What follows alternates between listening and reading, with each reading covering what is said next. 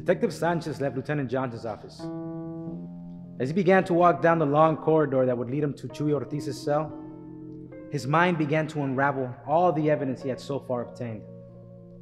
Every sound, every gesture, every word was completely analyzed. Sanchez was beginning to feel like his old self. But deep down inside, Sanchez still had pain. Sanchez knew his drinking would be an obstacle in proving his client was innocent. It was obvious. Sanchez was the problem. His drinking could be the only hindrance that could destroy the work he had to do. The corridor seemed like it would never come to an end. He felt as if he were walking in slow motion. Sanchez begins to think of a time when he was younger. He began to think of somebody he once loved.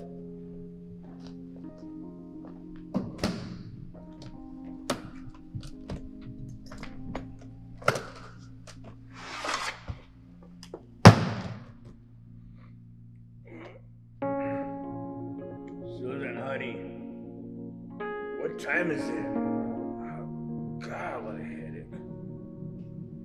It's late. What a hangover. I must have drank like a fish.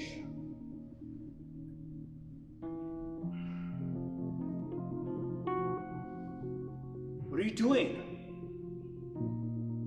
I'm leaving. Well, I can see that. Where the hell are you going? I'm leaving you, Rudy. Now, hold on a minute. Don't you think you owe me an explanation? Susan, everything was okay last night. You were laughing. That was last night.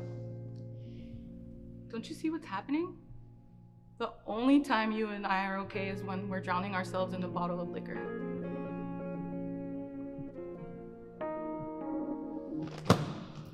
Susan, you know that's not true. Come on, Rudy. Face the truth. This happens every day. You might want to live your life like a drunk, but I don't. Come on now. We could talk about this later. Later?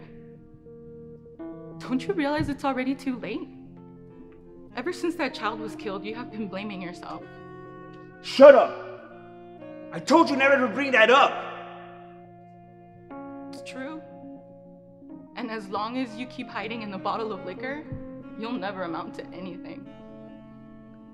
Look, Rudy. Those kidnappers were never gonna release the Armstrong child unharmed. You did everything you could. Not my fault.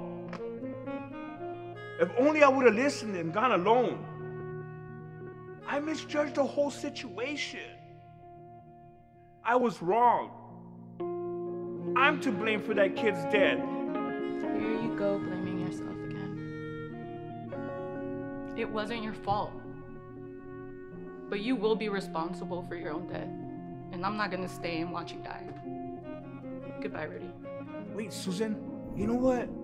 I could change. I can stop drinking. When you do, give me a call.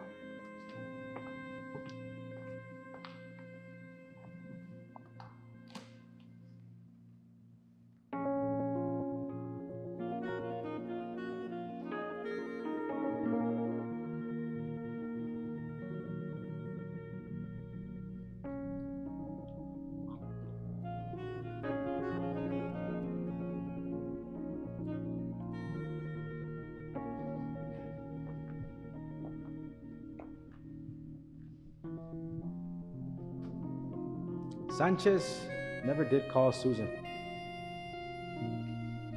The last time he heard of her was about 5 years ago, when she married some big-time lawyer from Texas. The more he thought of her, the more he craved the drink. He felt like turning around and walking to the nearest bar.